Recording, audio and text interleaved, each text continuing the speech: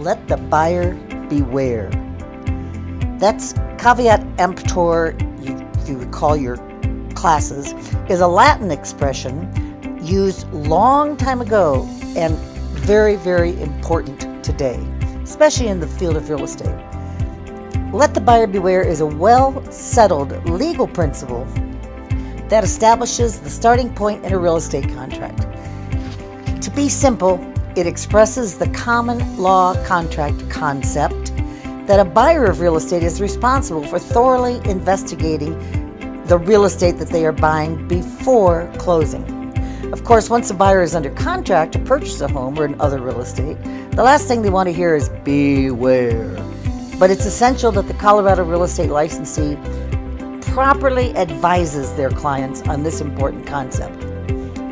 I often see my licensees write as-is clauses in the additional provisions of the real estate contract.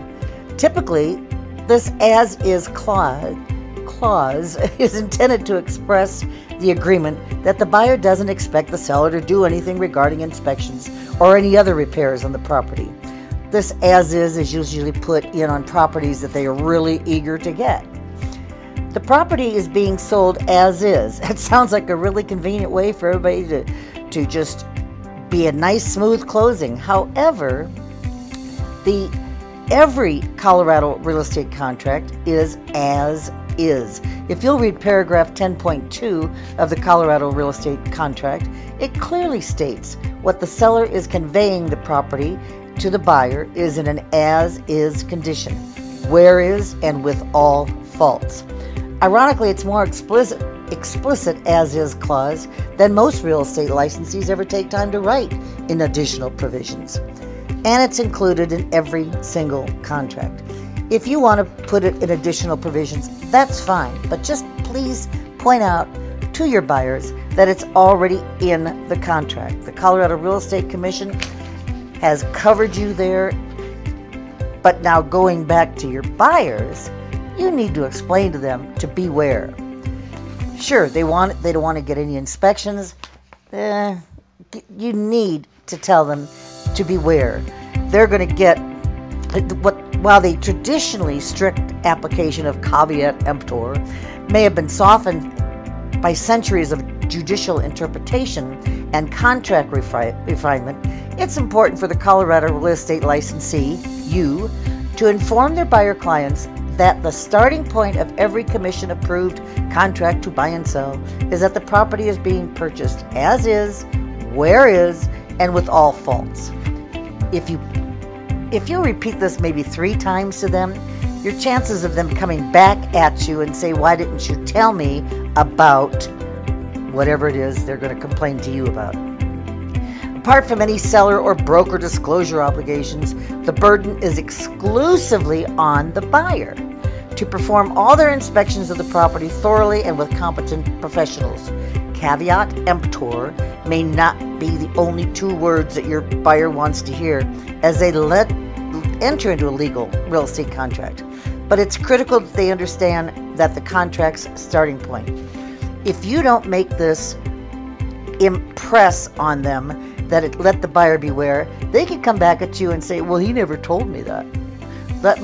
My agent didn't say that it would be my fault if something wasn't discovered." Now, fortunately for your buyers, they have a couple of important protections that mitigate some of the potential harm of entering into strict as-is contracts.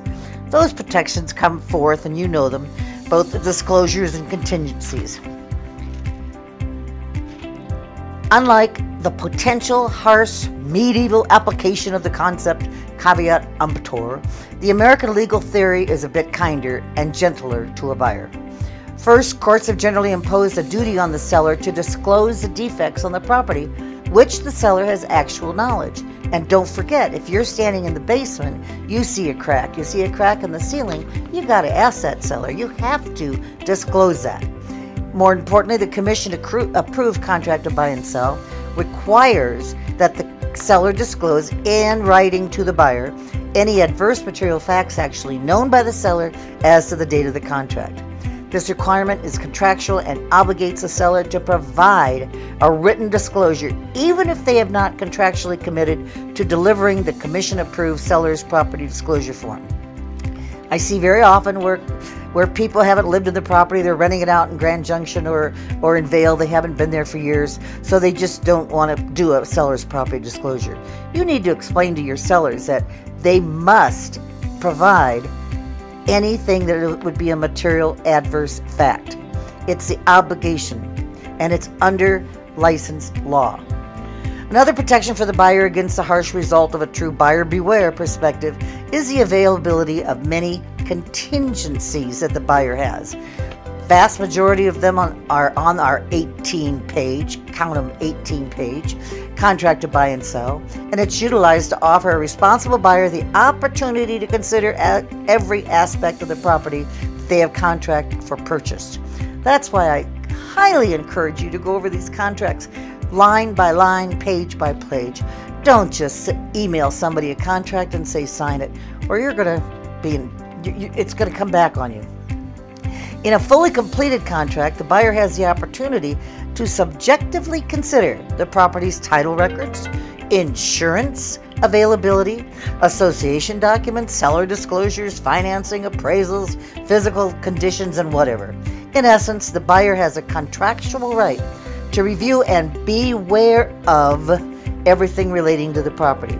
If the buyer, through their thorough consideration of the property, determines that there is something objectionable, they have the right to cancel the contract or negotiate some other acceptable resolution with the seller.